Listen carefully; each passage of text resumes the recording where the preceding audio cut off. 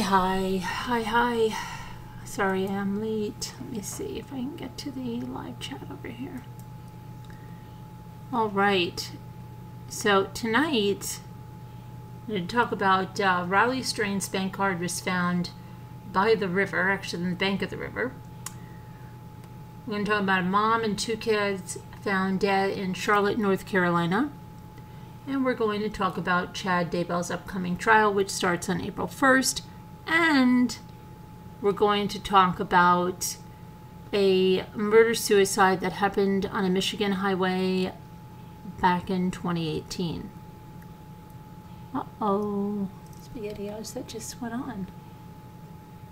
Hopefully that just started me from the beginning. I'm hoping. Let me see. Way back in 2018.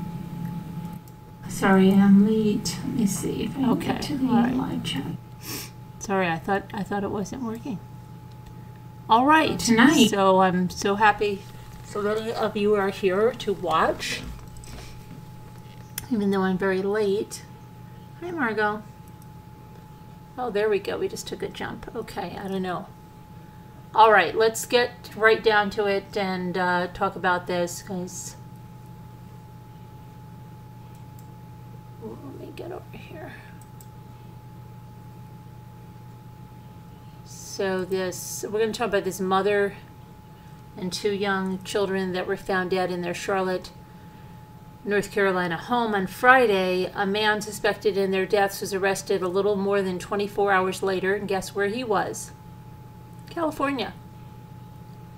Markayla Johnson, 22, and her children, 4-year-old Miracle and 7-month-old Messiah, Miracle and Messiah, were found dead Friday afternoon. They were reported missing on March 3rd. It's not clear why they were not found at that time. So, wow, they were reported missing on March 3rd. I don't understand that at all, but the Charlotte-Mecklenburg police didn't put out a notice about the family until March 8th. Police found the remains while executing a search warrant at the home, which was an apartment in Northeast Charlotte. Police didn't say why they waited 2 weeks to search the apartment. And then Benjamin Taylor, 35, was found in Imperial County, California, Saturday night. He wasn't far from the border of Mexico. He was taken into custody on 3 counts of murder and 1 count of concealing a death, and he is now awaiting extradition back to North Carolina. Police, they haven't said much on this one. They haven't even said how they identified Benjamin Taylor as the suspect, or how they gained information that he was in California. But Police Chief Johnny Jennings said that Taylor had been in a relationship with Markayla Johnson. So very sad news there.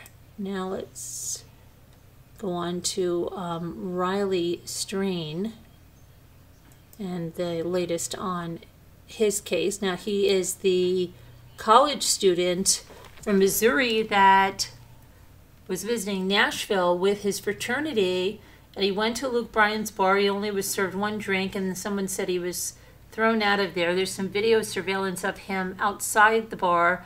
Now his bank card's been found on the riverbank. So, and we talked about this earlier in the video earlier today. But let's see what we have to talk about here. So, I want to get to... He was last seen just over a week ago being asked to leave Luke Bryan's bar downtown for being intoxicated. He's a 6'7" finance major, and he left Luke's 32 Bridge on Broadway just after 9:30 p.m. and he got escorted out of the bar for intoxication. Unfortunately, he walked in the opposite direction of his hotel, about 5 blocks the other way. His friends had not immediately left the bar with him, and again, he was in town with his fraternity. Surveillance video shows that Strain was headed up 3rd Avenue alone. He can be seen crashing into a pole off of Church Street and then stumbling onto Gay Street near the river, holding his head in some of the footage. Surveillance video last captures him on Gay Street near the James Robertson Bridge. Now, investigators have not released that specific video to the public. So one of the last people who potentially saw him before his trail stops, and it's a homeless man, spoke for the first time on what he saw, okay? And he said, "We heard a commotion." I'm quoting him. And this man, again, is part of the homeless population who lives near the river with his wife down an embankment from Gay Street. And he said, and I quote, "We looked back up. He almost fell over. The last bush right there caught him. He was very, very, very intoxicated. I never seen anybody stumble that hard before." He said he didn't head closer to the street to check on Strain since someone else was already there. And I quote, he said, "I yelled up. They said he's just drunk. He's okay." Now, this man said he reported this entire encounter to detectives and to Riley Strain's family. He said that Strain continued in the same direction up 1st Avenue. However, that's where Strain's trail stops. No other footage or cell phone activity go beyond that point. And that was around 10 p.m. Other security footage just a block up from the Justice A.A. Birch building doesn't appear to show Strain pass by, according to his family. His relatives, including both of his biological parents, have been in town since the first day of the search, and they said they are now focusing on tracking down anyone who was in Strain's last known area by the bridge, whether they were walking on a scooter, taking a ride share, or driving by. So anyone who may have seen Strain should contact Metro Police at 615-742-7463. Now let's talk about the bank card being found.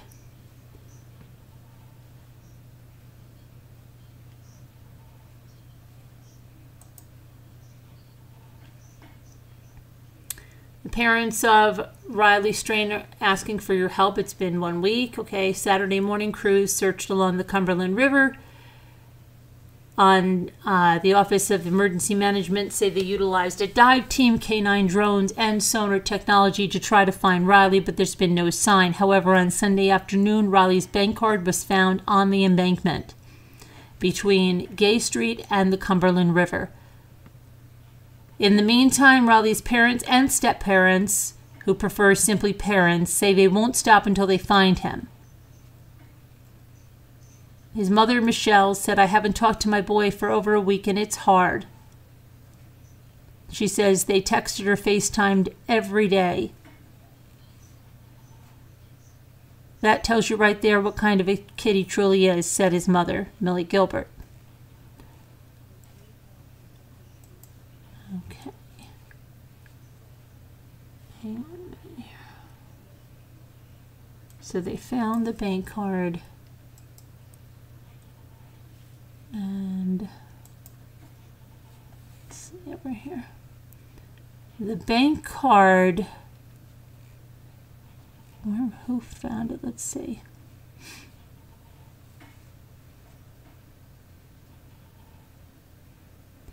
Metro Nashville Police Department got a clue when they found Strain's bank card on the embankment of the Cumberland River Sunday afternoon.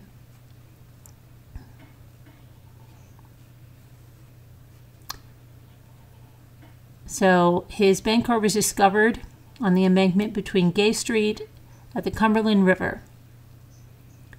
They don't say You know, did they just find the bank card? Hadn't they searched? There's so many questions, right? Was there any activity on it? What was the last, you know, I know they can't tell you all that.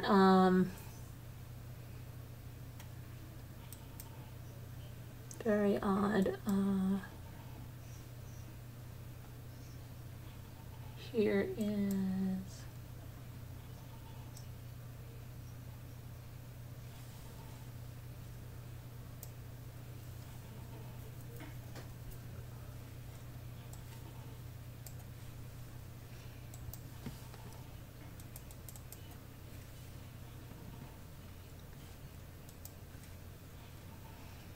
There he is. I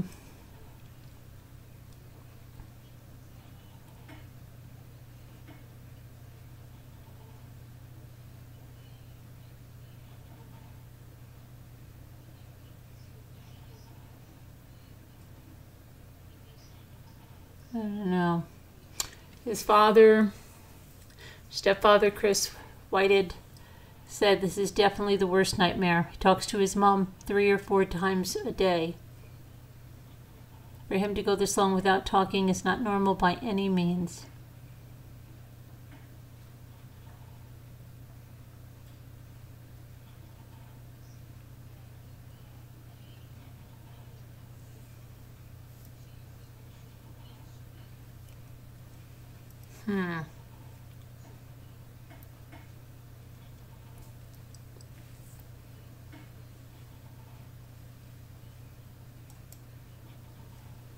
So I don't know. That doesn't sound good, right? Not seeing him and all of that.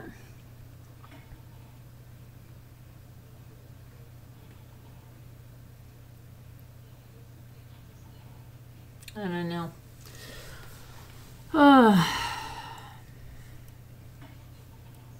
It's upsetting, huh?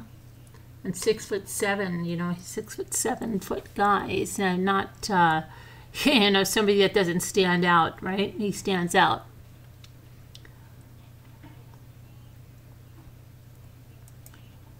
I don't know.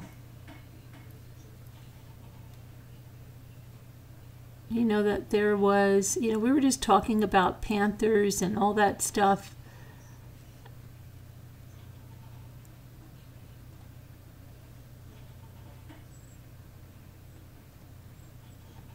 A group, this is crazy. So,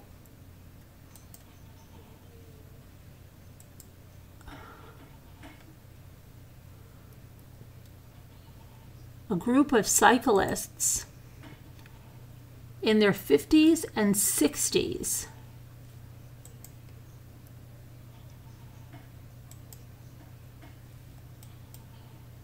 I'm just going to put this here because there's a pretty gruesome image which I'm not going to put on, but we'll put this one up.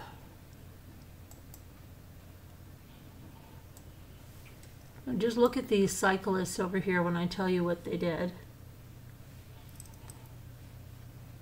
These women were 19 miles into a bike ride when a really scary situation happened, okay?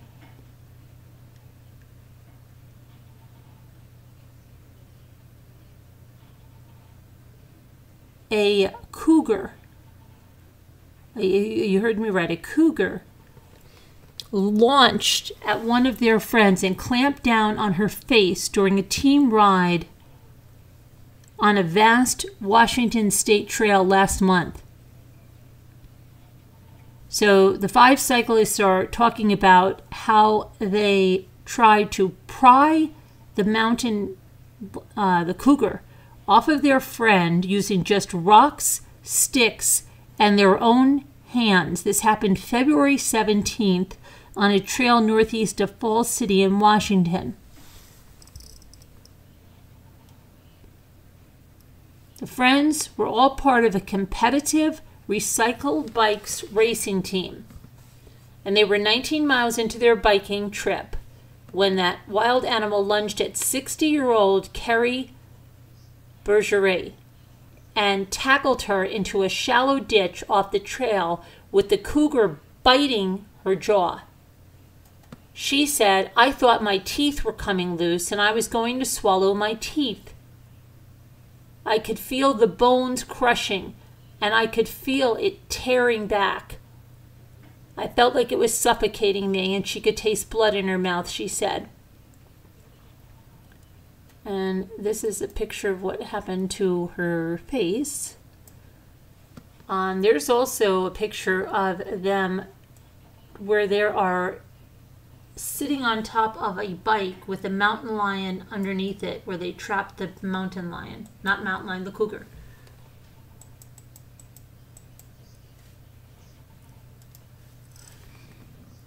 Okay, so she suffered trauma to her face and permanent nerve damage from the attack. And Anna Teets, sorry. I am sorry. Sorry. Anna Teets, 59, dropped a 25-pound rock on the cougar's head. She did this numerous times, and she did this while trying to avoid hitting her friend. Can you imagine this? A 25-pound rock. Do you realize the weight of that? And she is hitting the cougar with the 25-pound rock while the cougar is biting her friend's face. Crazy, right? So, then she tried to jab her fingers up the animal's nostrils and in his eyes. Finally, after 15 minutes, the animal let up and Bergeret was able to crawl away.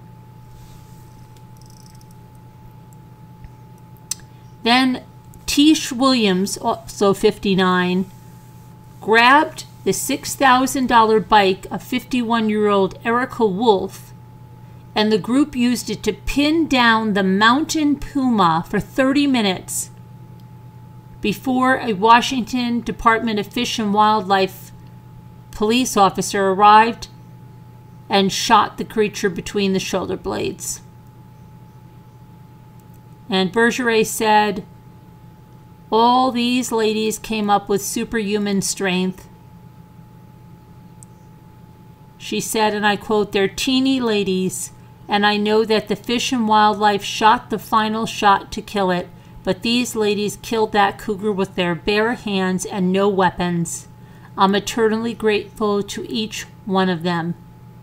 The male cougar was about 1 year old and weighed 75 pounds, according to the Fish and Wildlife officials. The animal did not have rabies or significant issues that would lead to aggressive behavior, according to the department. Wow. And there is a picture of them sitting on top of this with the bike. This is crazy. And they really are. They're all tiny, tiny women. So amazing, right? Okay, so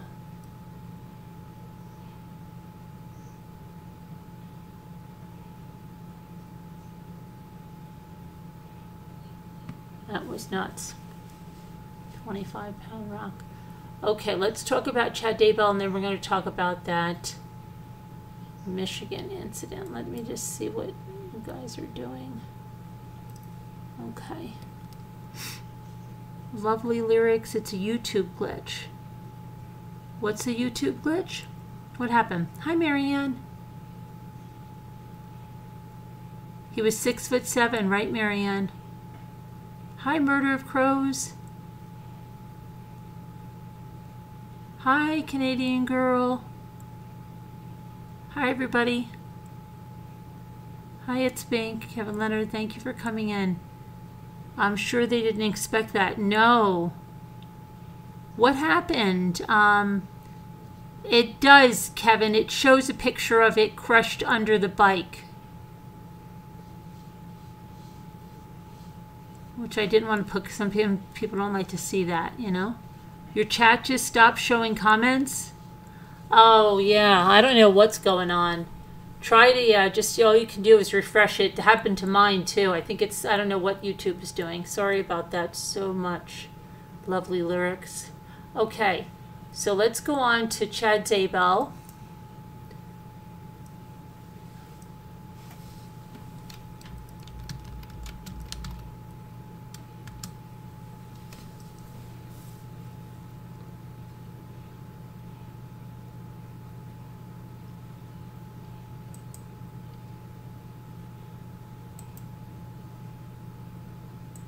Chad Daybell. You might remember that Lori Daybell's trial was not live streamed, right? Just the audio. It was wacko, and it was around the same time that we were streaming Letitia Staug's trial last year, which we were streaming every day. And, well, Chad's is going to be different, okay? His murder trial will be live streamed, and it's going to begin in just 2 weeks. But however, there's going to be, if you want to go to the Ada County Courthouse in person, yeah, there's going to be some really big, strict rules about this. So anybody that wants to watch this in person must abide by an administrative order. Judge Stephen Boyce issued the order as part of the final preparations for jury selection, and that's due to start April 1st. The order is similar to one that Judge Boyce signed before Lori Vallow Daybell's trial last year and lays out rules for those attending the trial in person. They're going to have an online ticketing system that's going to be used for anybody that wants to get a seat in the courtroom. So attendees will log onto the Daybell section of the Ada County website the business day before they want to attend and reserve a seat on a first-come basis. They have to go to this section, reserve a seat. There's going to be no priority, no designated seating for the media, and standing not allowed in the courtroom. And unlike Lori Vallow Daybell's trial, guess what? They're not having any overflow rooms. Those who do not get a courtroom ticket are encouraged to watch the proceedings online. All spectators will have to follow the courtroom order, including these key points. Everyone will be screened through security. Handbags, backpacks, and other items will be inspected. Cell phones and other electronic devices must be off or in silent mode, and they cannot record, photograph, or transmit sounds, images, or video from the courtroom. The people attending cannot wear buttons or any items that display messages of any kind. Any activity or behavior which is found to be disruptive may result in removal from the courtroom. So Judge Boyce is allowing the trial to be live streamed with court-operated cameras. And the trial is expected to last 8 to 10 weeks. Chad Daybell could face the death penalty if found guilty. Okay, so you know that.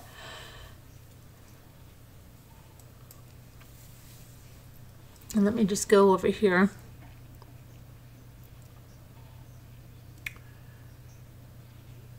Okay, so let me go. I'm on the Ada County, the Daybell section of the Ada County Courthouse, and it says orders governing conduct. Let's see here.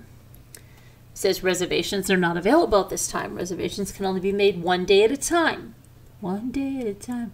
And will only be accepted on the business day prior to the date of the hearing. You will be asked to provide your name, email, and mobile telephone number. All requests will be processed on a first-come, first-served basis. Tickets are limited to 1 ticket per name and email address. Approved attendees will receive a confirmation email with further instructions. Confirmed attendees must bring their reservation confirmation email, and a government-issued ID with photograph as proof of identification. The reservation will be valid for the entire business day. Seats cannot be transferred to another person or agency representative unless approved by trial court administration. Okay, any changes? Blah, blah, blah, blah, blah.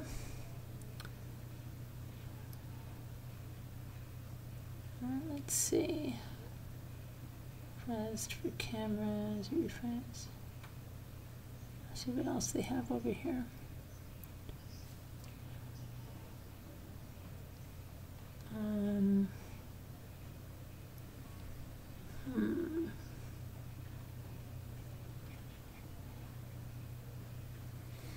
Daybell trial. Daybell trial, courtroom 400. The trial for State versus Chad G. Daybell will be held at the Ada County Courthouse in courtroom 400. Courtroom 400.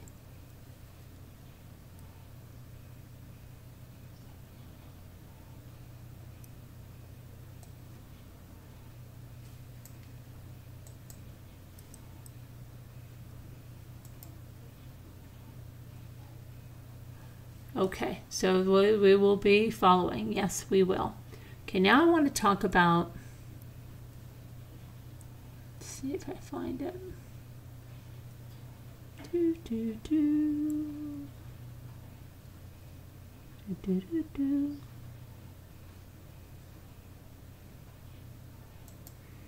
Okay. So maybe some people remember this, maybe they don't. But this happened January 6th of 2018 in Ionia County, Michigan.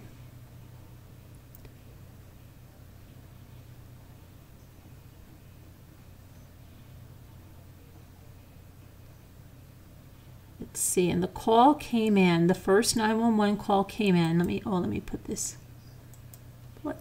this visual here. Okay, so the call came in to 911, the first one at 9:37 p.m. Again, January 6, 2018. And it was a male on the phone who said that he saw that there were two people on the side of the road and said they were west of the 60-mile marker. And the man said, and I quote, "It looked like there were three of them waving for help. By the time we noticed them, we couldn't turn around." And then another 911 call, and it was a woman this time. And she said that there was a van on the side of the road, and it looked like the back hatch was open, and she said that things were strewn everywhere. But she said there were no lights. It just looked kind of funny.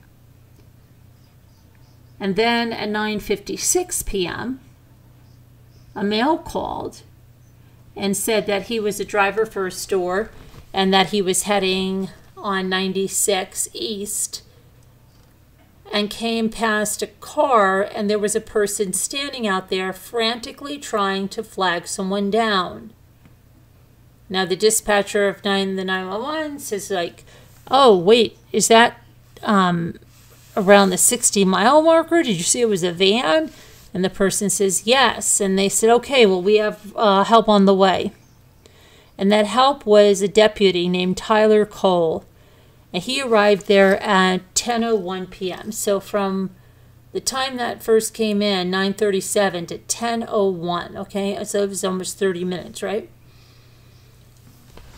And this deputy expected, okay, some people have car trouble, what, they have a flat tire, what's going on, right?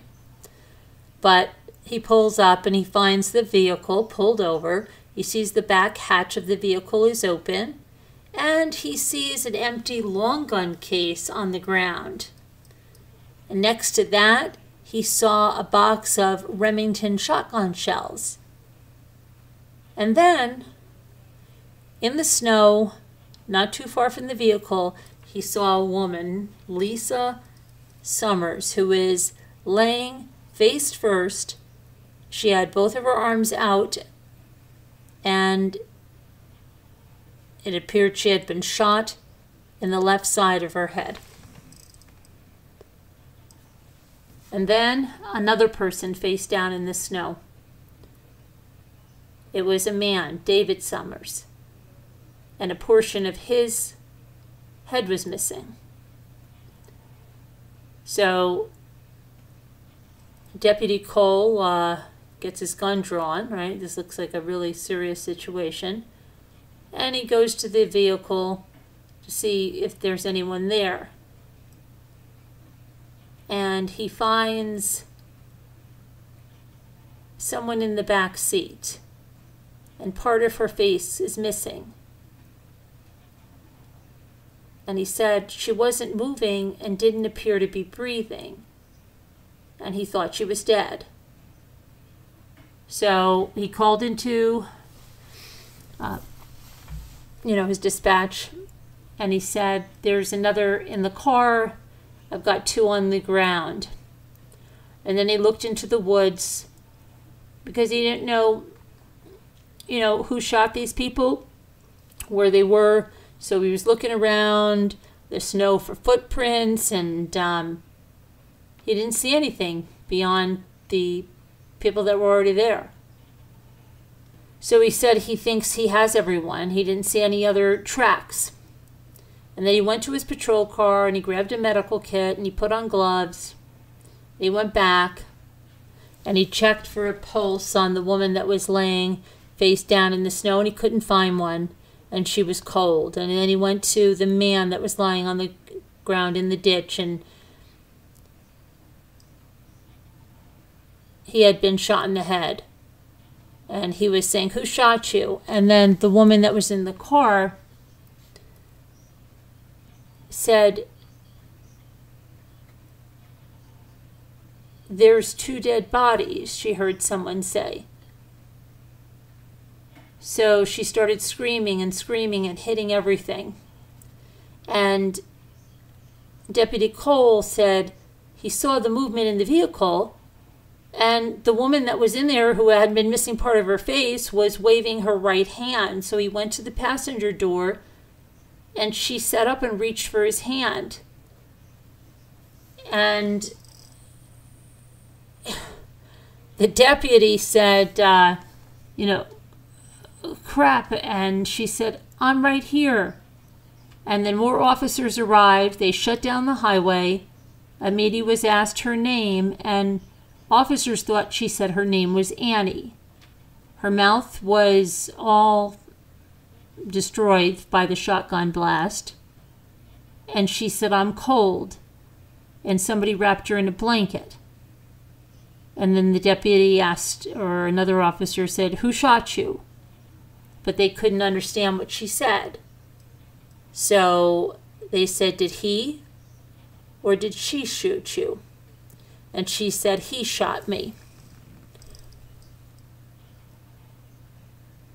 And another Sergeant Philip Hesh, a detective from the Ionia County Sheriff's Department, says he was watching a movie in Grand Rapids and he got a call about the shooting. So he stopped, grabbed his car, ran out there, and he said that this scene was so unsettling.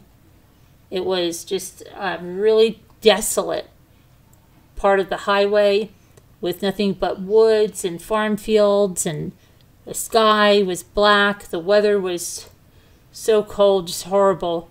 It was like a -9 degrees. And he said we had to be out there for hours in that weather. This was a detective who had been a detective since 2009. And he said this was the first time he had ever encountered anything like this. And I quote, he said, it was brutal. That night was probably one of the worst scenes that I've ever been on.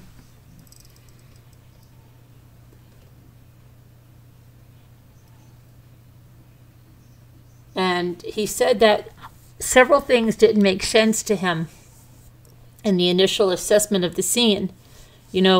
Like, where was the murder weapon? And why were there bloody smears on the steering wheel? And around the outside of the vehicle. So he was thinking, okay, well, let's see, you know, what happened here. And thought maybe that the victims had been chased around, you know, as if they're some kind of game, you know, running around the car. And everything was freezing. So instead of having fresh blood, it's frozen blood. Everything was ice cold. It was horrible cold, the kind of cold that, you know, you get frostbite, your skin hurts. And it was very dark. And they had to use flashlights and floodlights to see everything. When they moved the man, David's body, that's when they found the gun. It was under him, and it was a 12-gauge Remington shotgun, a pump-action shotgun. And the positioning of the gun, and Detective Hesch's viewpoint, thought, okay, this is a murder-suicide. They checked the man's pockets, and they found that he had a wallet, and inside the wallet he had $205.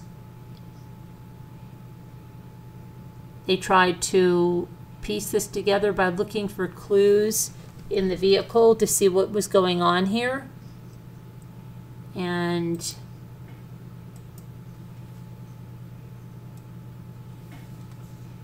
there's another view there of the vehicle. So inside the vehicle, what they found were there were two insulated coolers, and there were cans of beer, and there was a small bottle of Fireball cinnamon whiskey. They also found a blue purse, and it had the woman who was face down in the snow, Lisa Summers, wallet. It had her driver's license, and it had $385 in cash. And it also had 2 receipts from a Norwegian cruise line. And then there were 2 suitcases in the back of the vehicle. And those suitcases, they had cruise luggage tags. And the suitcases were stained with blood. So from all of that, police assumed, and well, more than assumed, they were able to determine that David, Lisa, and Amity were coming from the Grand Rapids airport. Okay. But why were these 3 people, who they were from Kaliva, which is a northern village in Manistee County,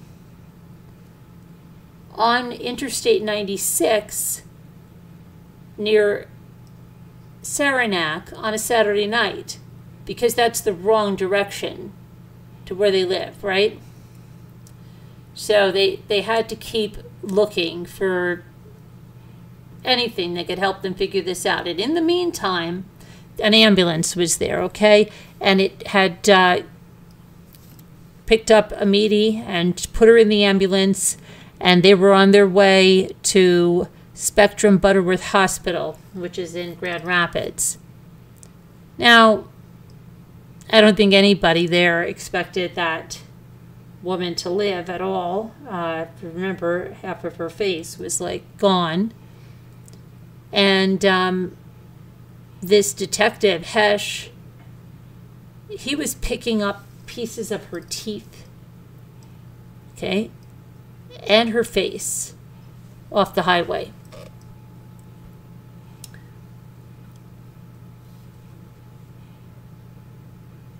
But she didn't die.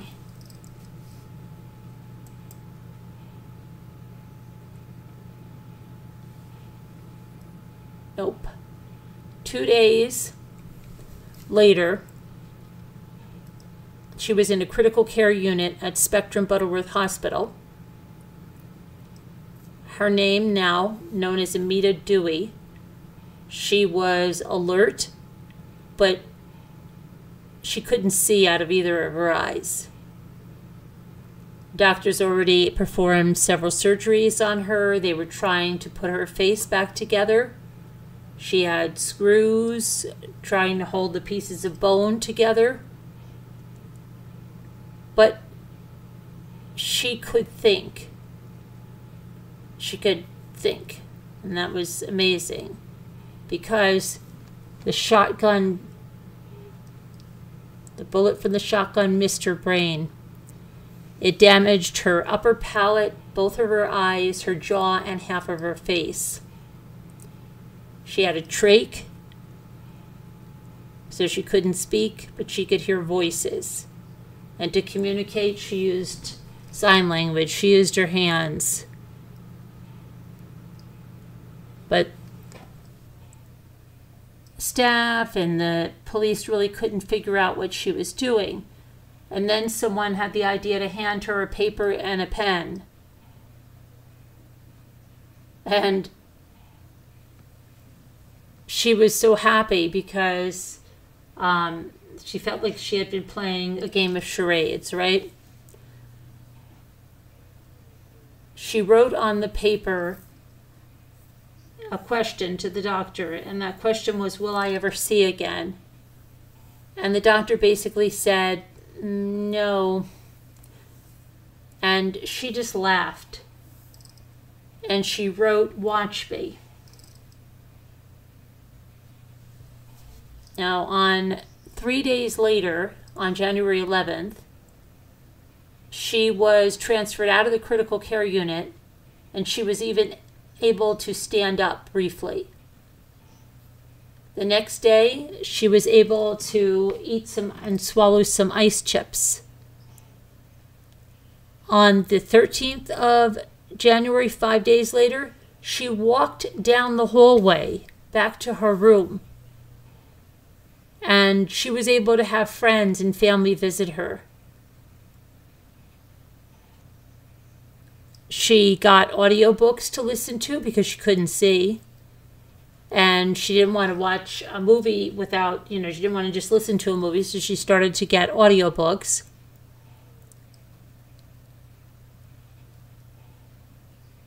They were trying to save her left eye, but it was really failing, and it was excruciatingly painful.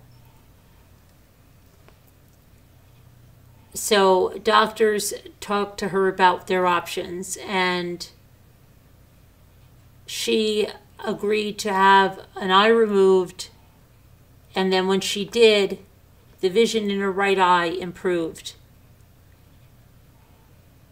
And so the doctors thought, okay, her brain had been working so hard to restore the vision to both eyes, but once they removed the left eye, it was some vision returned to the right eye. So, and she was able to see a little bit again. And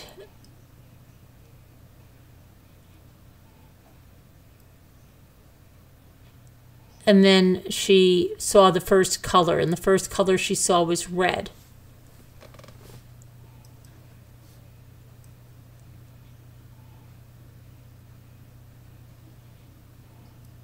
So they, Detective Hesh and a partner went to the hospital, and they started to interview Amity.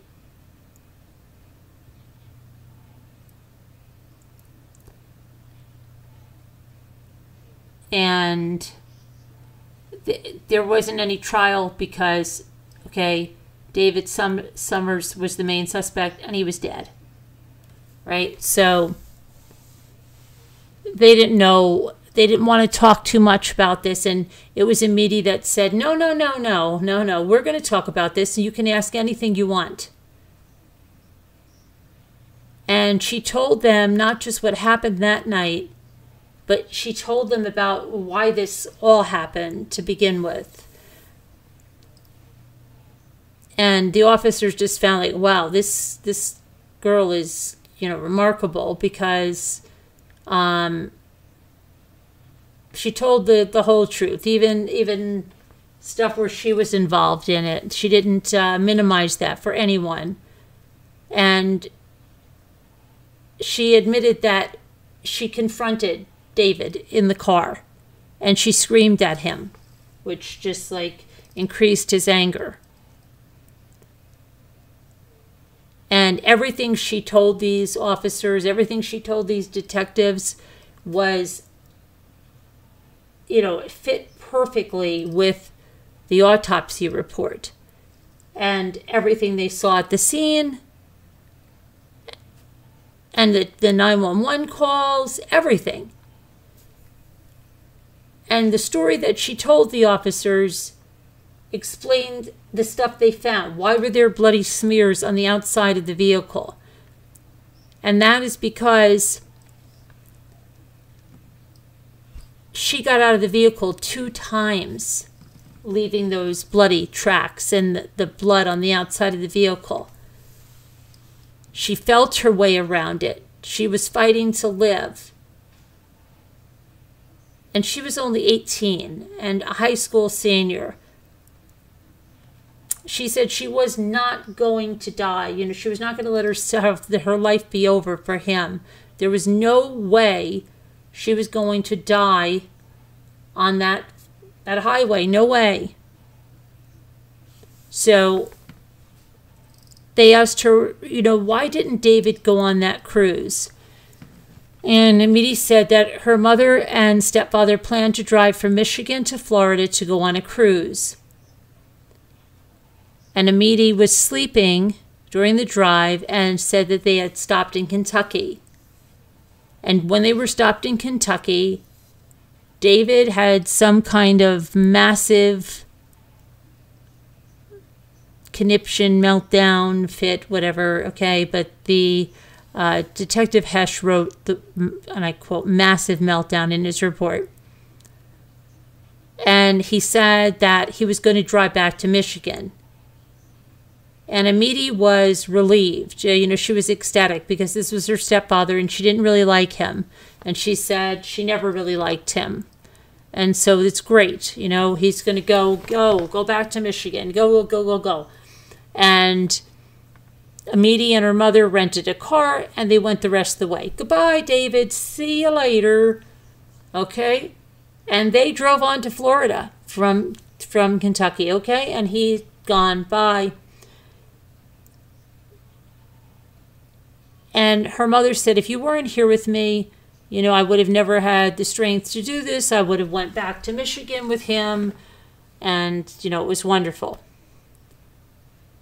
So that made Amity feel like kind of weird because she's thinking like, wait a second though, if my mother would have just went back up, would she still be alive, you know? But anyway, this Carnival cruise left from Cape Canaveral in Florida December 30th of 2017. And Lisa and Amity took day trips to Jamaica and the Cayman Islands. And Amity only wanted one thing for her birthday, and that was to touch the ocean for the first time in all of her life. So they went to the beach. And she can remember walking in the water, and it was like bath water, she said. And she said it was so clear, she could see the bottom. And her mother walked with her, and they held hands, and they just stood there, and they enjoyed the view. And they remembered looking at the water and the sky, and everything was so beautiful and so calm. And they had such a wonderful time.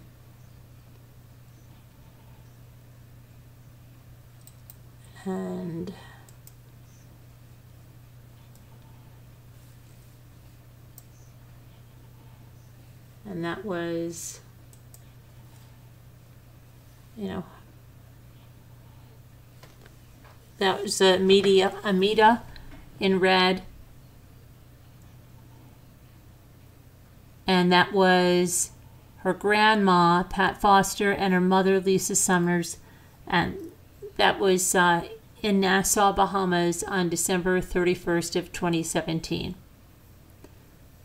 I'm not sure exactly how her grandmother got on the trip, but about halfway through the trip, Lisa, Amiti's mother, spoke to David on the phone. And he said that he was having surgery to get a brain tumor removed through his nose. And Amity didn't even think that her mother knew about this because she never ever brought it up before this. So she thinks she just found out. But she said that her mother was extremely worried for him. And 2 days later, David sends Lisa a photo, and his entire nose was bandaged up. And you know, he sends her that picture.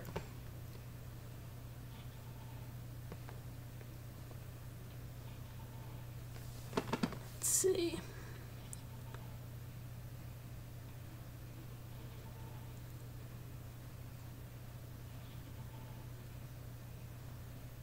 Okay. 3 weeks after the shooting, Amity starts to review news reports about the shooting.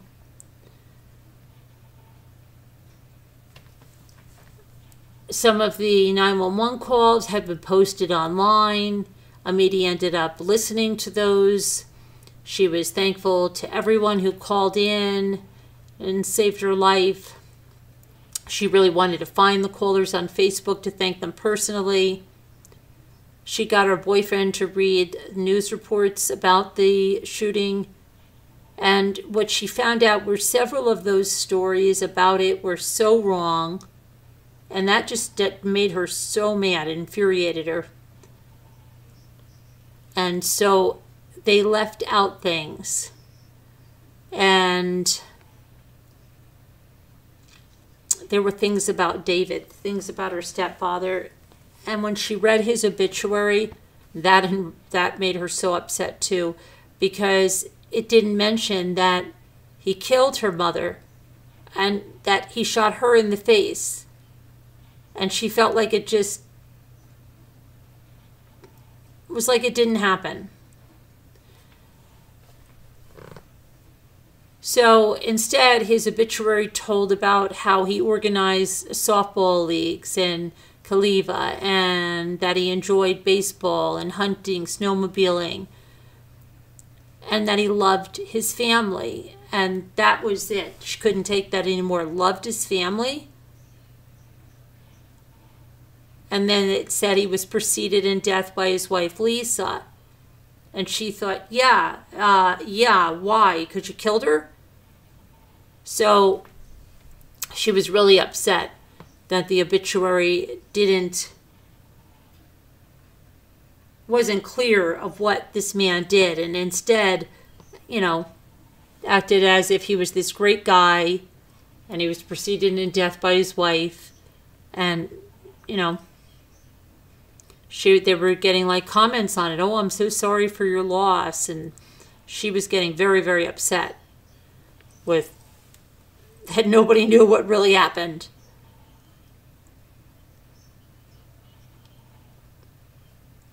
So she didn't want pity, but she felt he killed her mother, and that, you know, it wasn't right, not at all.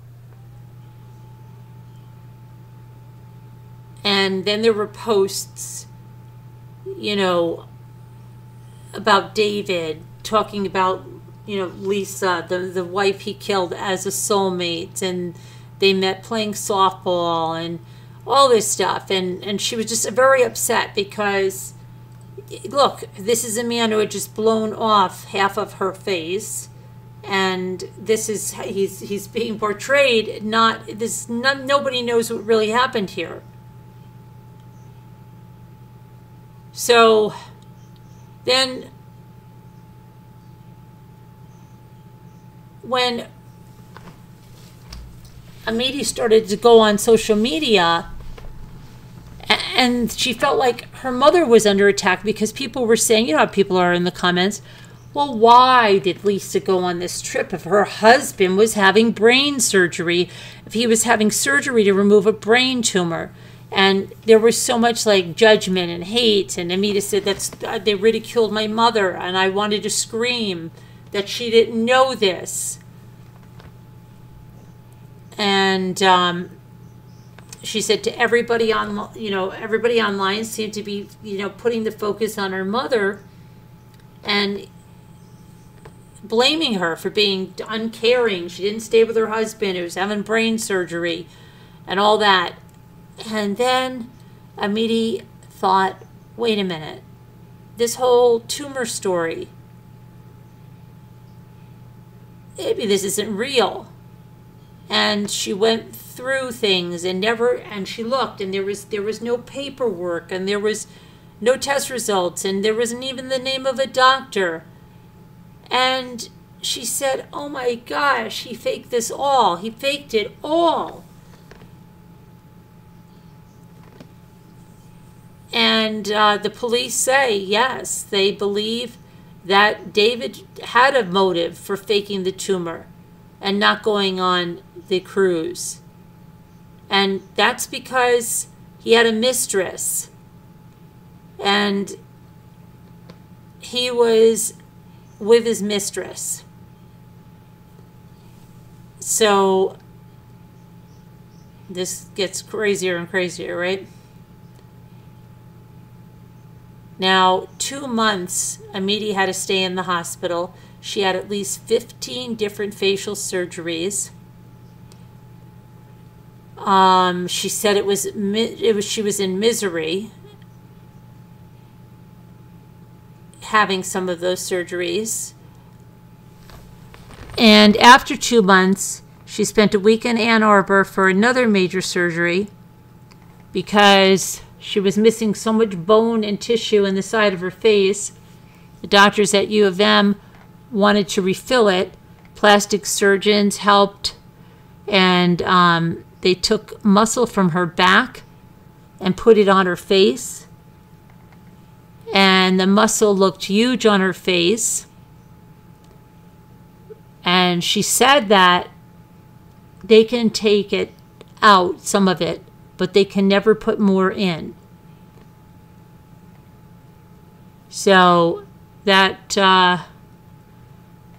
still had its problems. It sagged, and they had to have another operation to lift it. And it became a running theme in her life that she was having one operation after the other, and she was never getting to a point of being done with all this, okay? Not at all. She had one surgery that took 2 inches of a rib, put it under her eye to prepare to make a socket for a prosthetic eye. Let's see. Her upper jaw wasn't there. Her teeth were actually eating themselves, she said. It felt like coral. Her face had heavy scars on it.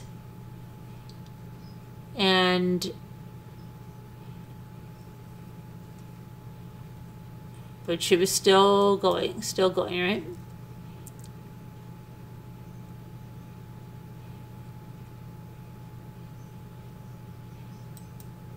And there's her then, right? And this is her after numerous surgeries. And that picture was taken at the Kellogg Eye Center in Ann Arbor, June 15th of 2023. She would have dreams, and she thought of the dreams were like an endless loop of what had happened, and she really put her to the point of that she almost wanted to take her own life. And she had PTSD and multiple PTSD episodes, and if she saw fireworks or a flash of a gun, you know, she felt, oh my gosh, I can't breathe, I need air, I need to get out of here, you know, and it was fireworks, and she collapsed. while going across a bridge at a hot air festival in 2019. Fireworks went off, paralyzed her. You know, she seriously thought about, you know, jumping off the bridge just to make it stop, just to make the fireworks stop. She had another experience at her brother's wedding, which was a month after that. She took her mother's place in the mother-son dance and danced with her brother. Another time, she was at a gas station, a tractor trailer went by. She felt that whoosh of air and it took her back to standing behind on the side of the interstate, trying to get help. And she gets a wave of panic, and it's just horrible. She had attacks at the beach. You know, just terrible. And she's always asking herself hypothetical questions. What if she didn't go on the cruise? What if she would have stayed in Midland and went to cheerleading competition? Would her mother still be alive? She blamed herself in a sense. Now, her mother and stepfather had invited her to go on the cruise. Why? It was her 18th birthday, and they had long planned the trip. But Amita was conflicted about it because she was going to miss this competitive cheer competition. And she loved being on the cheerleading team for Midland High School. And she was really conflicted about going, but she said, and I quote, "The team needed me, and I was very conflicted about going. So my cheer coach is actually the one that said, hey, you're going to be 18 soon. You only get one chance. Just go." So I did. And that decision has caused her all kinds of guilt. And she asked herself constantly, you know, if she didn't go, would her mother still be alive?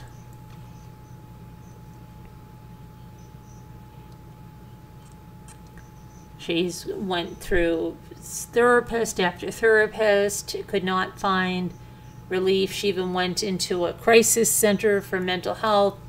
She stayed a week there. And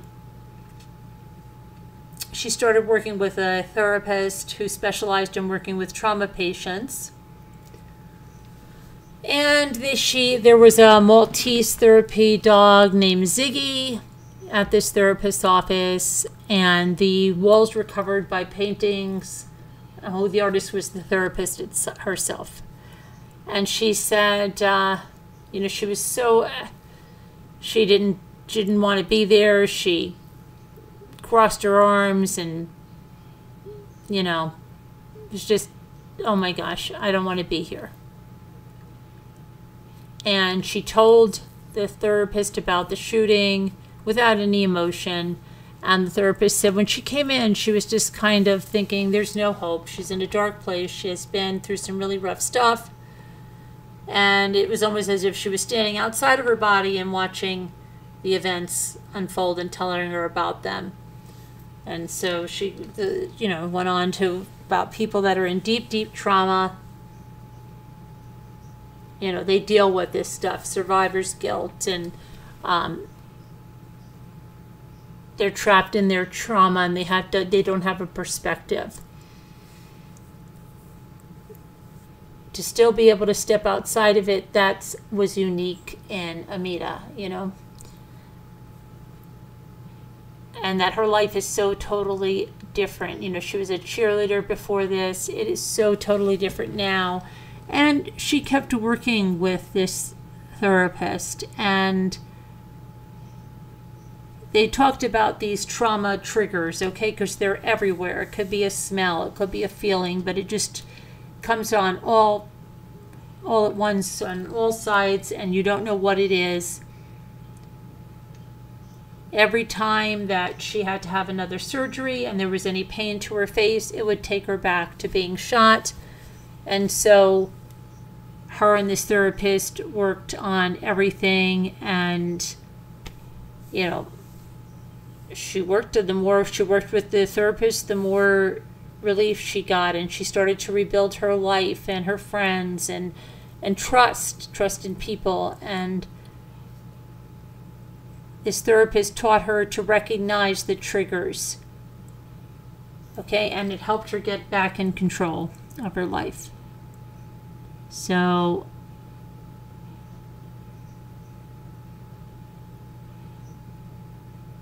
how would she live without her sight? How would she learn to be independent?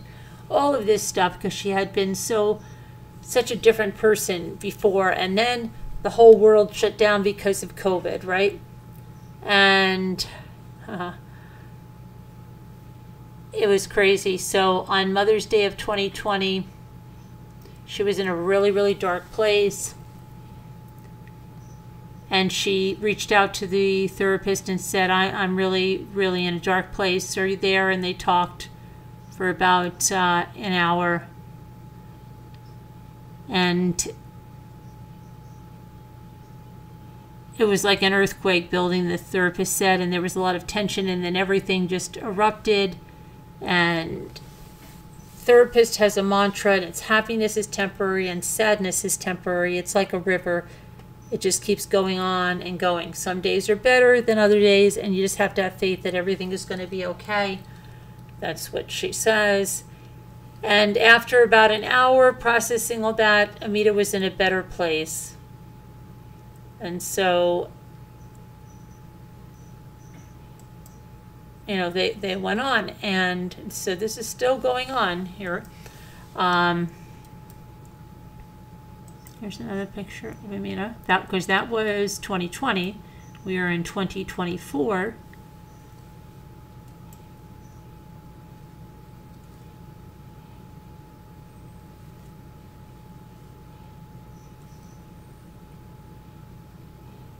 And this is January 25th of 2024.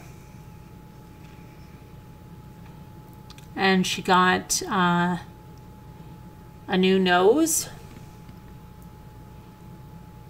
because she needed a nose to improve her breathing.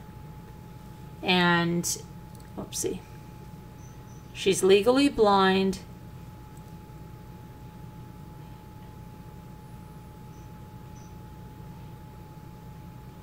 And let's see here.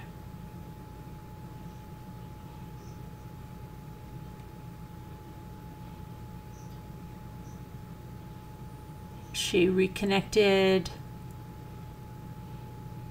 Let me see here.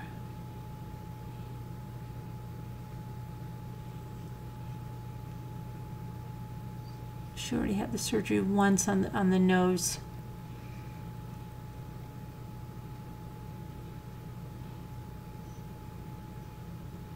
Let's see here.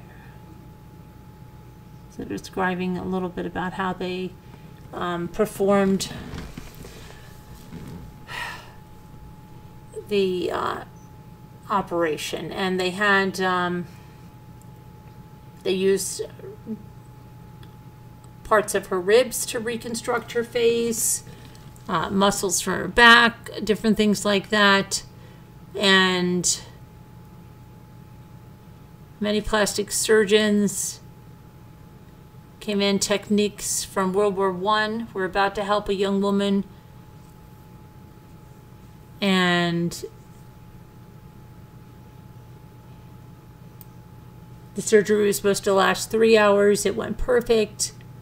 They removed the rib and they cut a chunk, put it on a tray. It was 6 centimeters, and they started some facial reconstruction.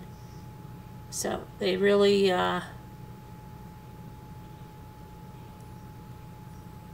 she has a lot of scar tissue, and they put the rib bone in her nose.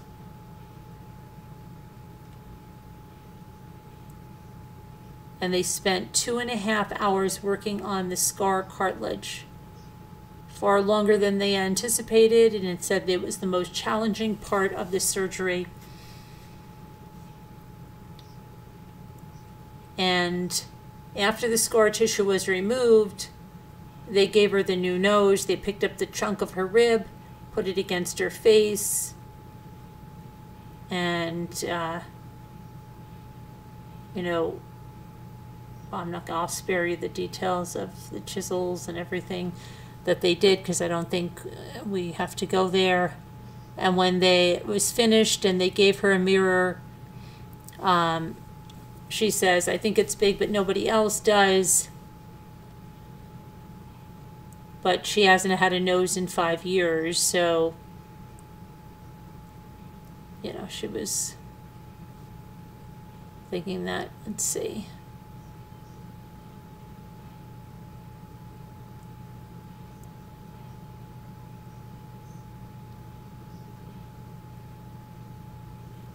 She then started to talk more about her stepfather, this man that ended up, you know, trying to kill her mother and her. And she remembers that he would always go and talk about his gun whenever something happened. And she remembered that she had a boxer dog and that he was in the garage. And this is back 4 years before the shooting. And the dog clawed the side of the truck. And she said that David freaked out when he saw his truck, grabbed his gun and said, I'm going to shoot him. And immediately he was crying and saying, no, no, no. You know, and the mother told him to put the gun away. You can buff out the scratches. Another time when she was a freshman in high school, she got into a confrontation with her boyfriend, and she said that her stepfather David went in the garage, grabbed the shotgun, walked in the house with it, and said, if I don't break up with him, that he's going to shoot him. And she said that terrified her. And now she wants to share these stories because she's saying, well, maybe it'll help someone else that thinks, you know, oh, this is okay. So it's just,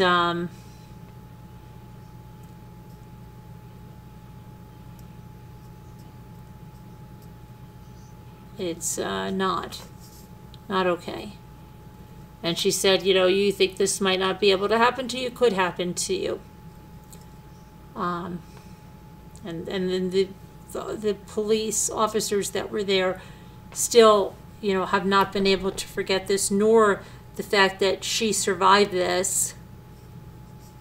You know, it's just a crazy thing. And I was looking at this and reading this, and I was saying, I never heard of this. This is crazy. You would never think someone like this could survive, right? Something, but she did, and, you know, here she is here and walking around, and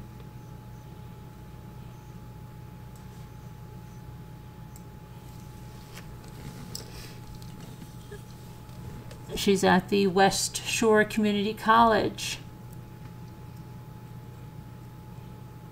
And she is a survivor, said the detective who picked her pieces of her face off the highway. Hesh said, the toughest human being I've ever met. She's an advocate. She has pure determination, someone who refused to die, and she is fearless and willing to share her story. She is determined, and she has a new nose.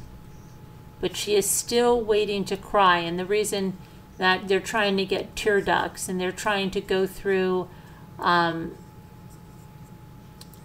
give her a surgery to drain her tear ducts, because all the stuff that's in it can cause an infection, and plus she can't cry. So she needs her tear ducts fixed. So, you know, the surgeries still are not ending. But she goes on, and she says her boyfriend is a boyfriend. And they're doing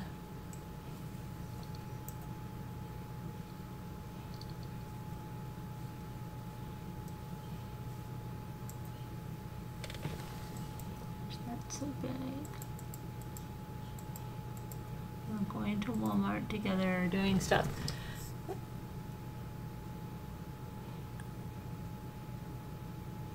she makes breakfast in the morning, you know, even though she's legally blind, she still uses the computers.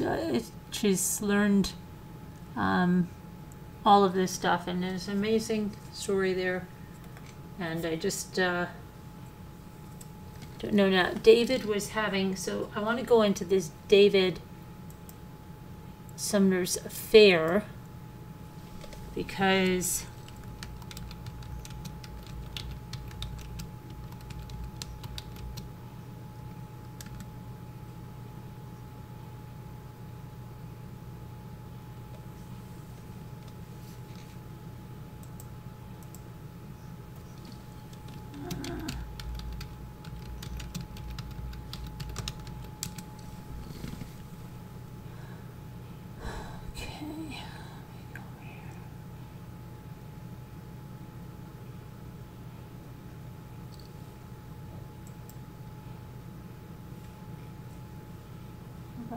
because it doesn't really give us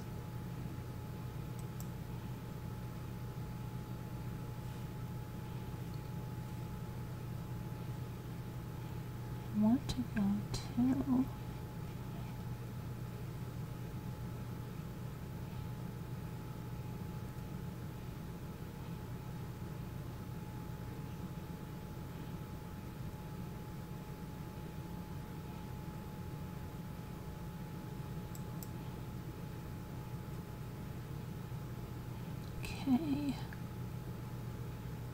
all right, here's the part about the affair, okay? So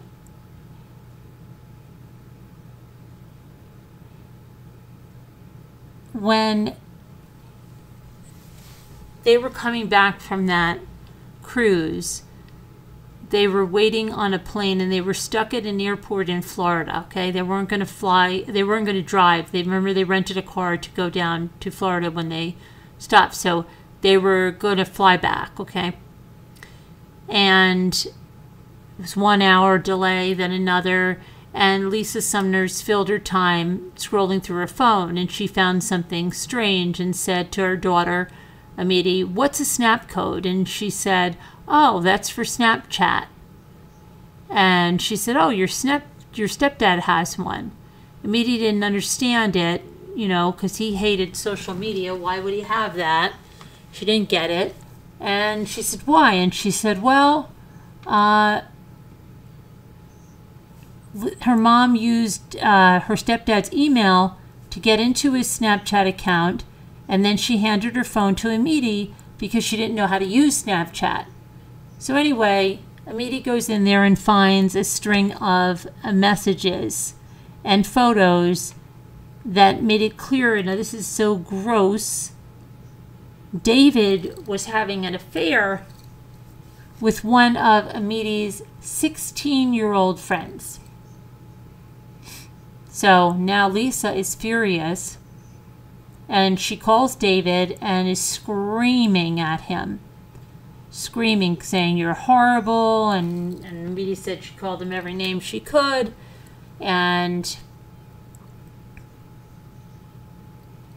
but Amity was upset, angry, but she wasn't shocked, okay? She thought something weird was going on, but just didn't have proof of it.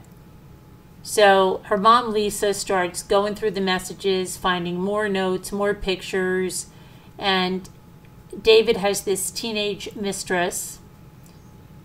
Okay, 16 is the age of consent in Michigan, but he was exchanging messages about starting a family, and they had picked out future baby names, and she was screaming at him on the phone, you know, repeating the words that he wrote to this 16-year-old, saying, "Why would you say this? How could you do this to me?" And then Lisa gets a text message from David, and guess what? It's a photo of him holding the gun. And he tells her, "I'll do it. I'll do it now. I'll end it now." But they get on the plane at 5:31 p.m. And Amity says that she heard a voice in her head, but it was not her voice. But it told her to tell your mother you love her and tell her you're sorry for being such a rotten child. And she said she told her mother those exact words, and her mother laughed and said, "You're not a rotten child, you're just mouthy."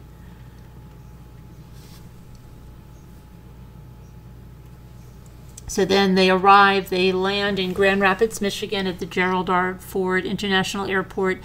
They arrive at 8:25 p.m. Now remember when that 911 call came in. This is 8:25 p.m. Right? Amity has a horrible feeling. She didn't want to go into that car with David. Right? She said to her mother, "Let's get a ride with someone else. Come on, let's go with someone else." But her mother's like, no. I want to go here. Her mother didn't have, wasn't a shrinking violet and anything like that. She was an athlete. She played softball. She's bold, reckless, fearless, and there's no way she's going to shrink down on this. She wanted to confront David. So he picked them up in a silver 2011 Chevy Equinox, and Lisa says she wants to drive, but David wouldn't let her. Amity sinks into the back seat on the passenger side behind her mother, and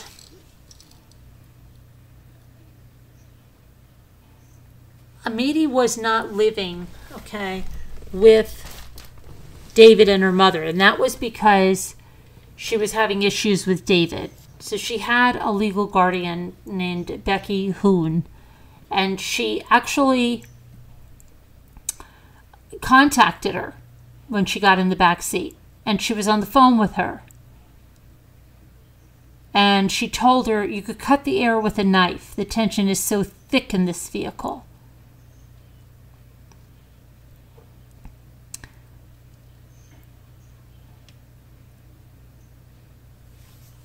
And let's see here, hold on.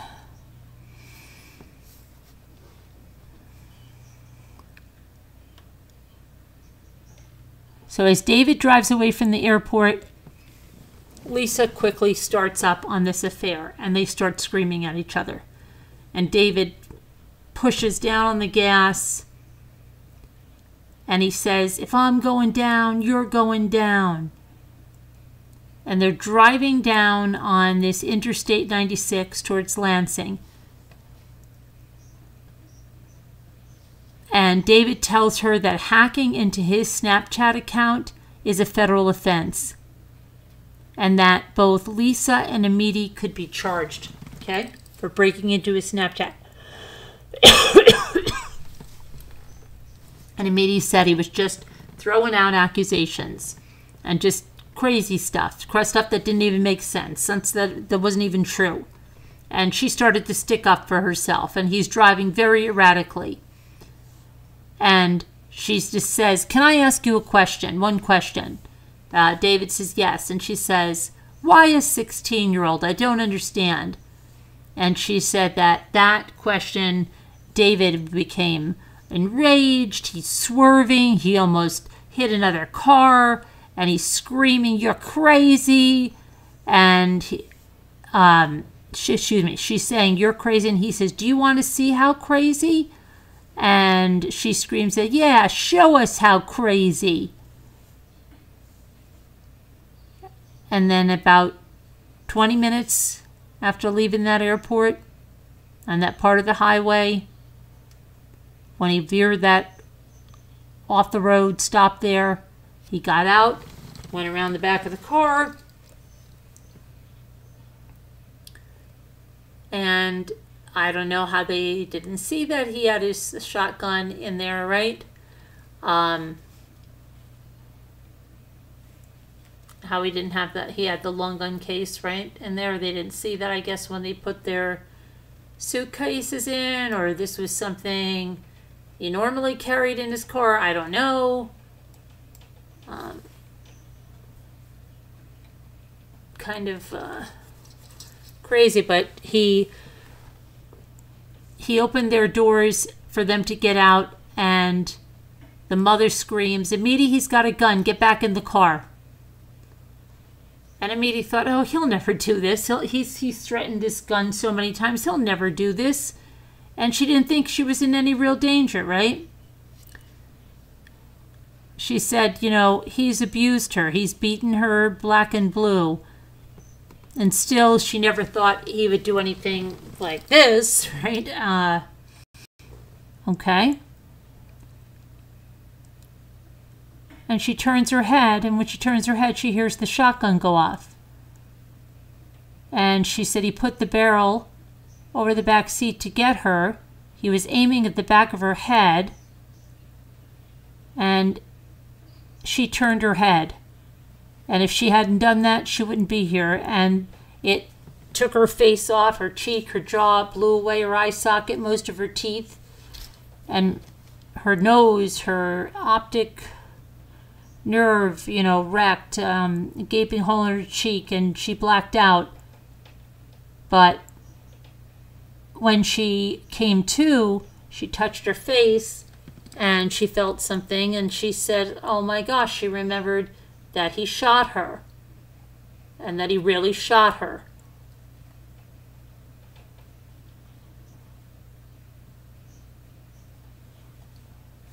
Hang on a minute, my computer's locking up.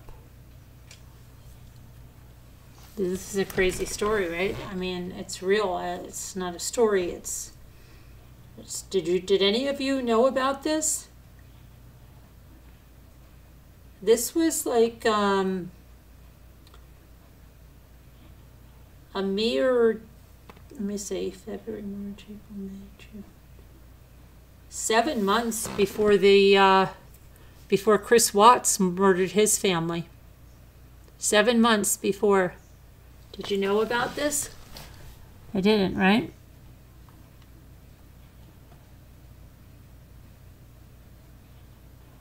So she said that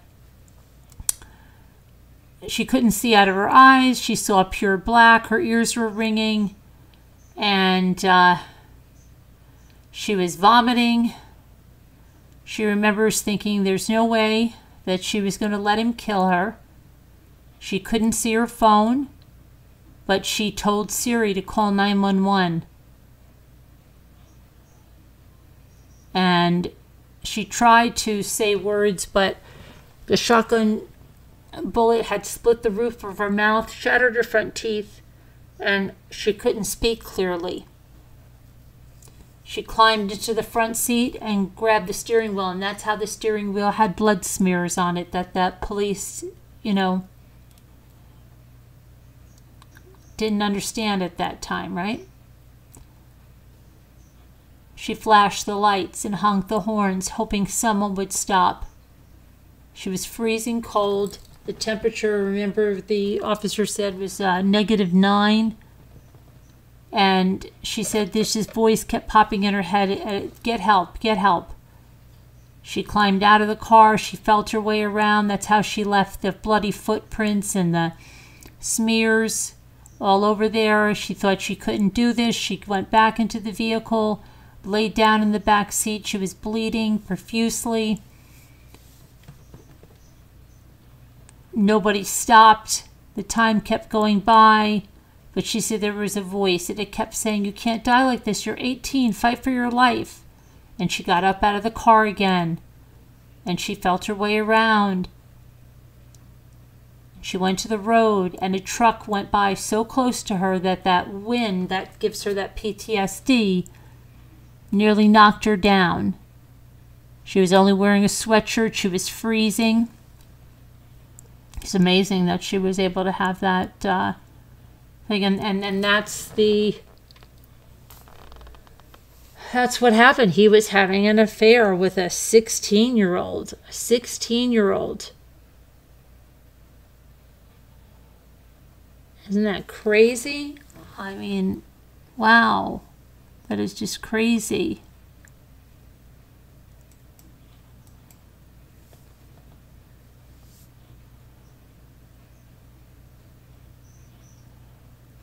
Crazy.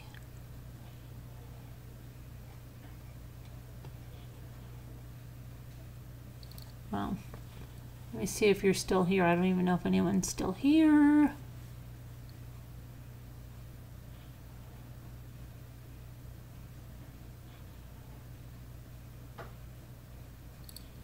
We have to play word cookie.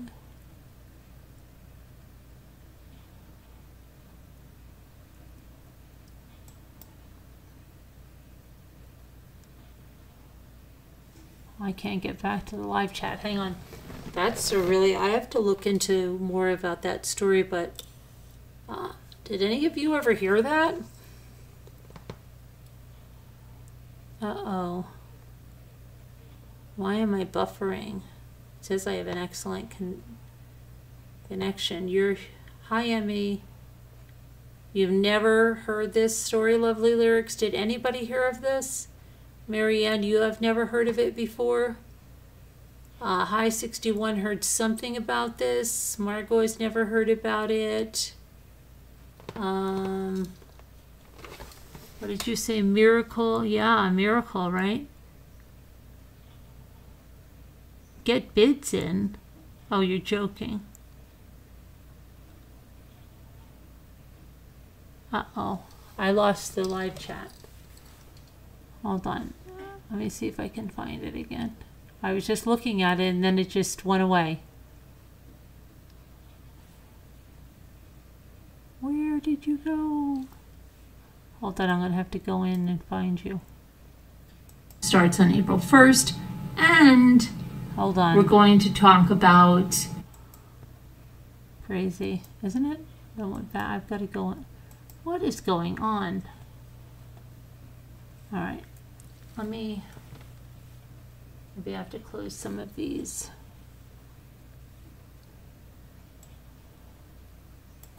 Let me close some of these. It's too much.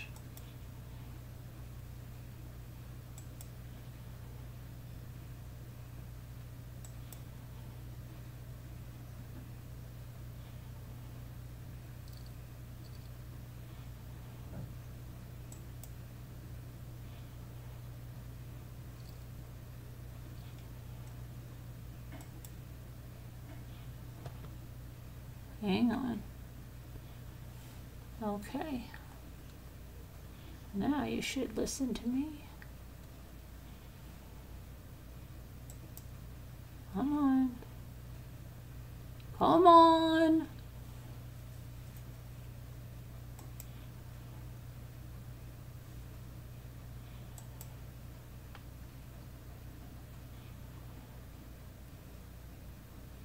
Oh my goodness, by the time I get there, you'll all be... I've left me.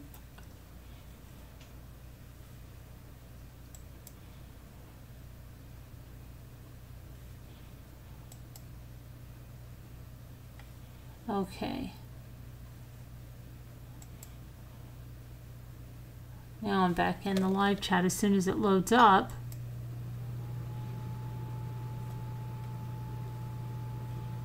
Come on.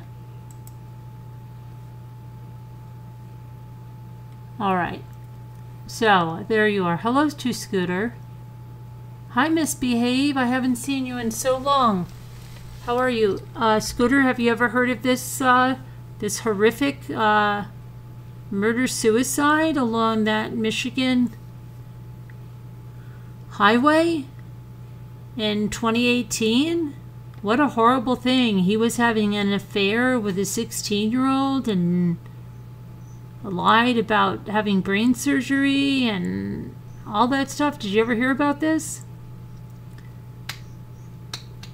Lovely Lyrics said, it hurt me just to hear it. I can't imagine living through it. Hi, Rough and Ready. You heard of this story just recently, too? It may be because it was around... maybe around an anniversary of it. She definitely has a purpose, Lovely Lyrics said. Yes. Scooter, have you heard about this? Since you live not far from Michigan? Wonder if Sharon has heard of this. Horrendous. Hi, Emmy. Yeah, and Margot said we noticed we missed a lot of things today, including Rosemarie's. Oh my gosh, Rosemarie D'Alessandro's prayer group that we're supposed to all go to. Emmy, did you remember the prayer group? It's terrible that we didn't remember that. And I put it in Slack. What did I put it in, once or twice? Oh my gosh.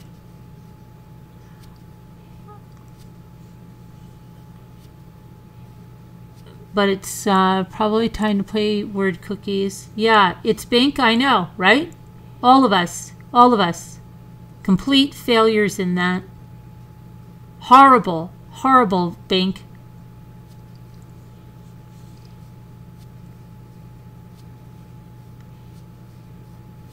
Emmy? Yeah, right, Emmy? Again, Emmy. Again. Terrible. We should all be ashamed of ourselves.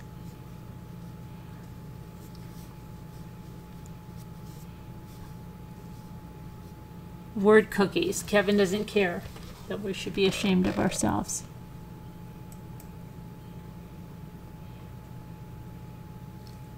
Not good. Not good at all.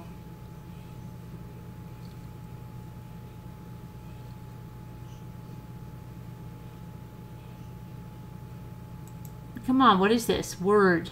Okay. Okay, tell it to stop. Come on. The freak, what's wrong with this thing?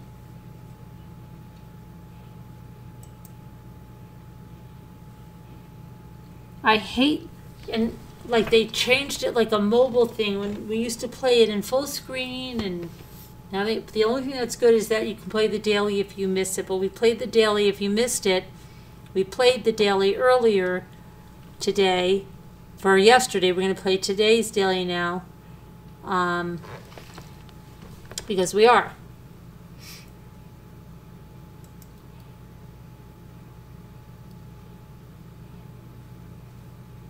Okay. March 18th. Oh boy. My kids are getting home from Italy today. Tomorrow's Ray's birthday. Not tomorrow. The 19th is Ray's birthday.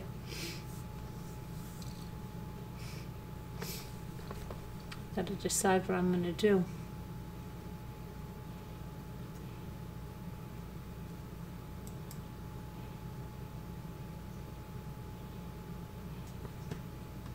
I've got so many medical things to do in April. I'm sort of worried about a few things. Hi, Paint It Black. I'm glad you're here.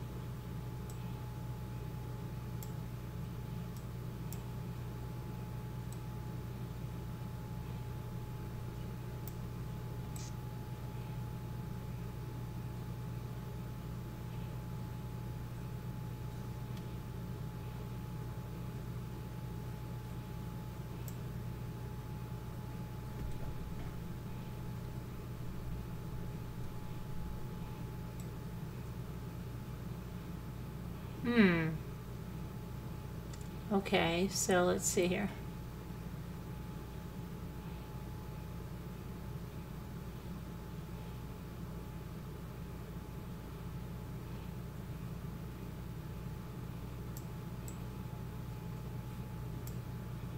Cult. Right. And a lute. Okay, and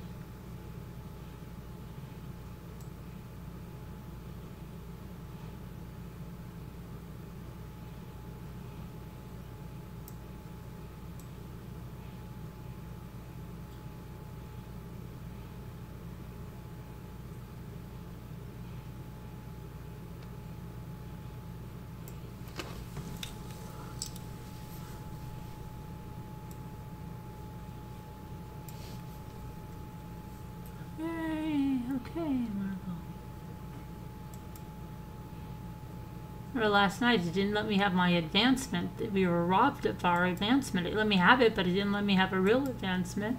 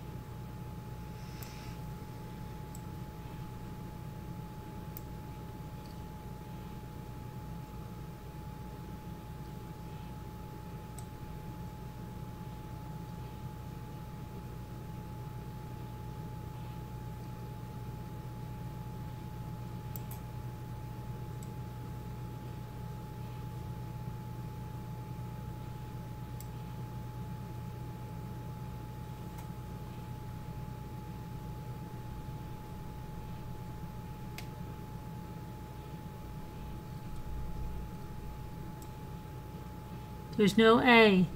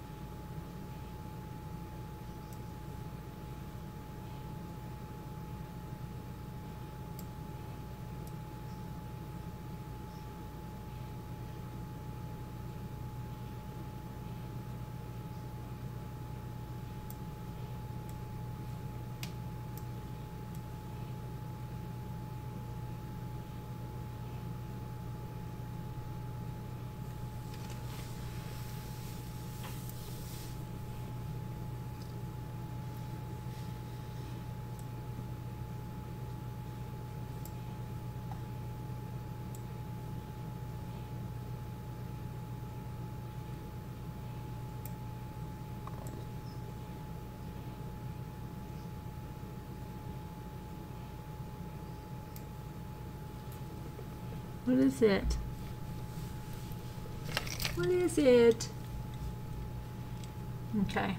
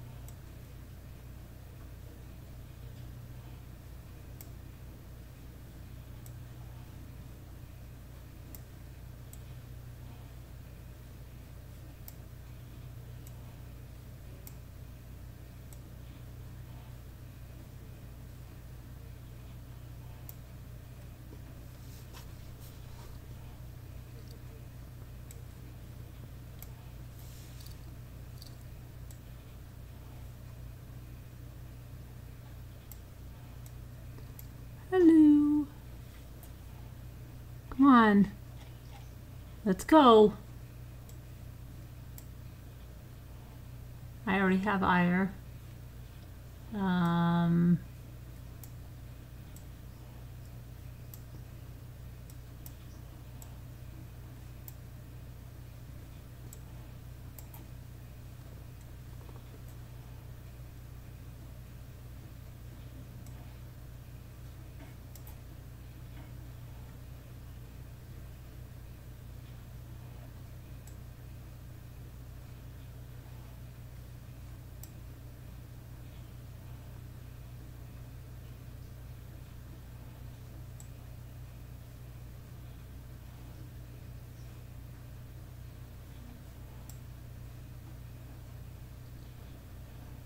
Calm down, sweetheart.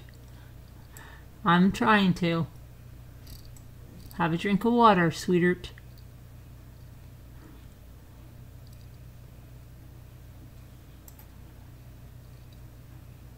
Good one, high 61. Calm down, sweetheart. How about you drink some water? Cherry on the top.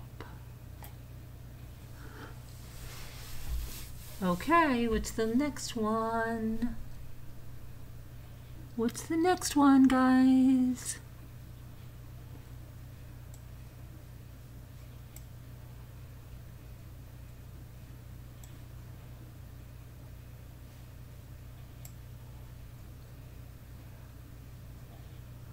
Infer. No, shoot. See, I don't like it when it has a mind of its own. Very good, high 61. Do you play this game, high 61? Or do you just play it here? This looks like the same thing. Dress again. Press. Pressed. Okay, no, yeah. Press. Do we do press? Okay. Seed. Uh-oh. Seeds.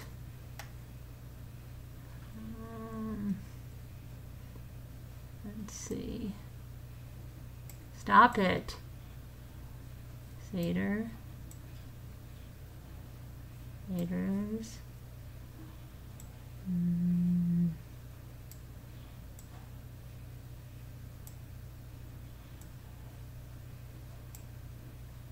Is this the exact same one? Guys, is this the same one? Why is this like the same one? It's almost, right? Seems like this is a mix of ones that we just did with speed and sped.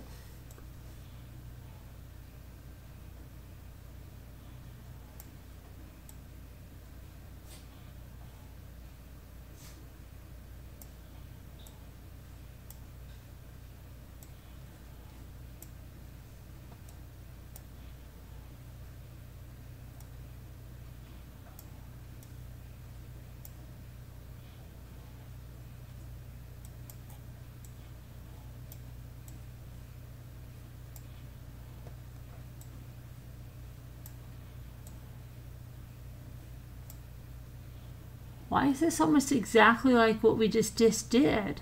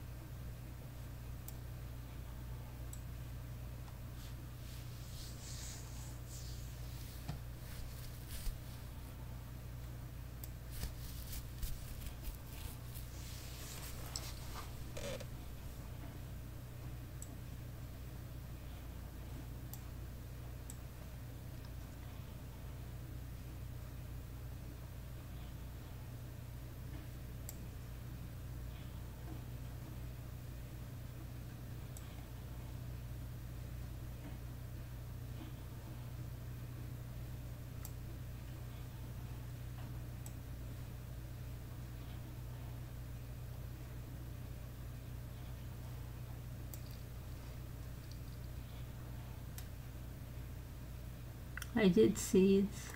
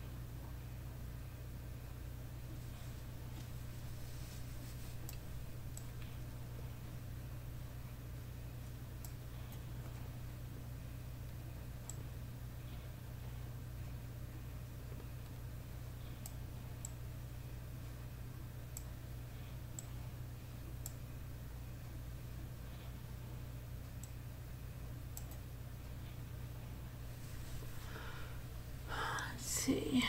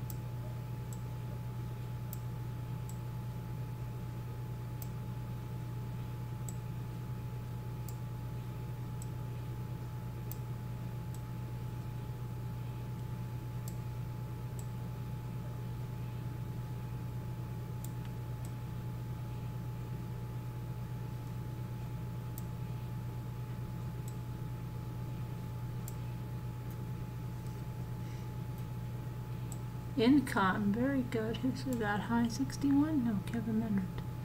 Eva Poole. We haven't seen you in ages. Where have you been? How's it going? Good to see you. Eva Poole coming back in.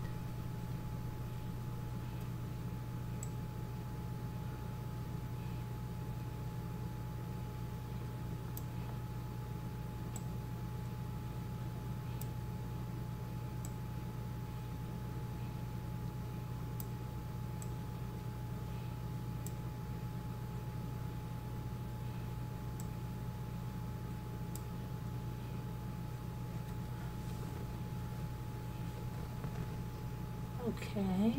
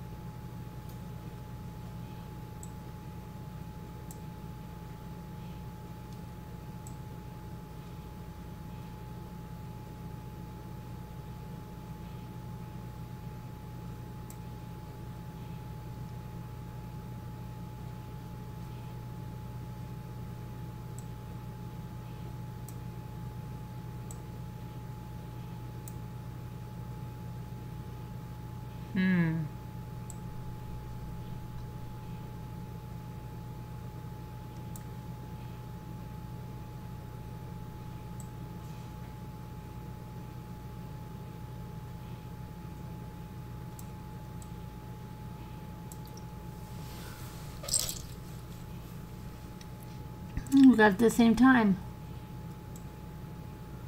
High 61.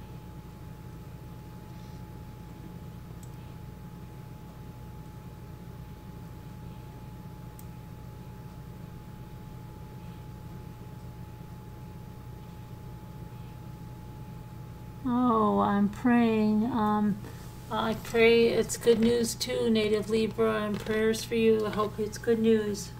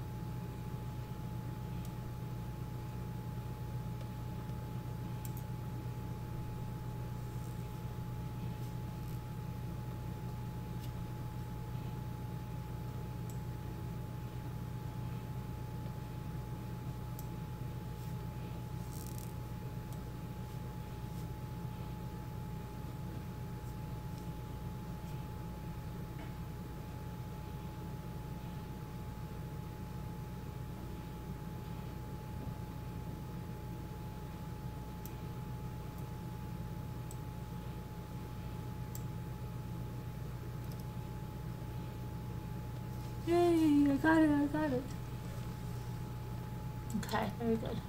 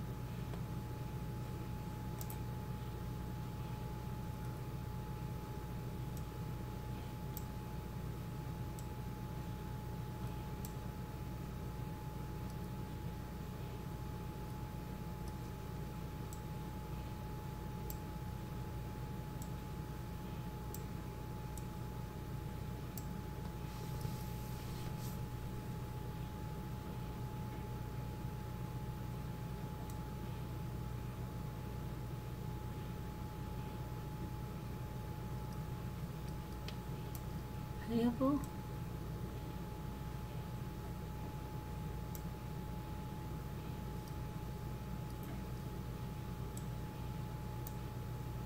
Why? I've had a few person I could not handle any true crime and then really hit hard, so I took a break. Oh, I'm glad you're back, Eva. Sorry to hear you went through so much stuff. I hope things are easing up a little bit for you.